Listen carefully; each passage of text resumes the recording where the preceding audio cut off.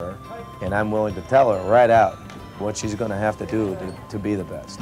Discipline and tenacity are Shannon's trademarks. She is now training with Kerri Strug, a former Bella Caroli protege. And the union has had a positive effect on both gymnasts.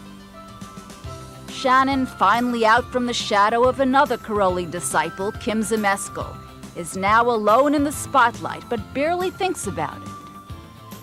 Even though Kim retired, I don't think that's any less motivation, because that's not where I got my motivation all last year and the years before that. It's from me wanting to do the best I can, and from my coaches and family supporting me all through gymnastics. But I think Kerri Strug is at our gym now, and she's pushing me to do my best every day.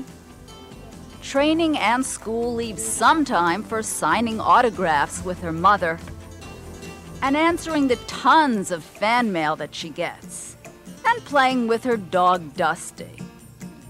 But always looming for Shannon is the specter of the glorious past and the possibilities that still may lie ahead.